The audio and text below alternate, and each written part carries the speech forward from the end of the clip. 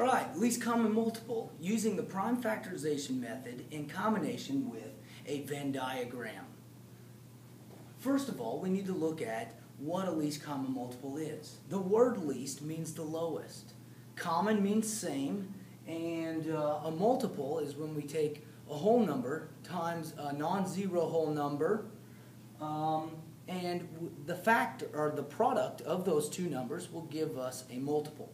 So in example, some multiples of the number 2 would be 2 times 1 equals 2. 2 times 1 equals 2. That is the product of a whole number times a non-zero whole number. 2 times 2 equals 4. 2 times 3 equals 6. These are all multiples. 2, 4, 6, 8, 10, 12, and so on. I'm going to use prime factorization and the Venn diagram to find the least common multiple. First, I need to find the prime factorization of the number 9. So if we use a factor tree, 9 is the same as 3 times 3. That is my prime factorization. They're both prime numbers, and I can write them in my Venn diagram. 3 times 3. Alright, now I want to look at my second number, 6.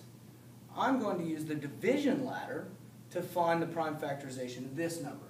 So I have 6 divided by 2 equals 3, and 3 divided by 3 equals 1. Now we don't want to use 1 because 1 we know is a special number. It's not prime or composite.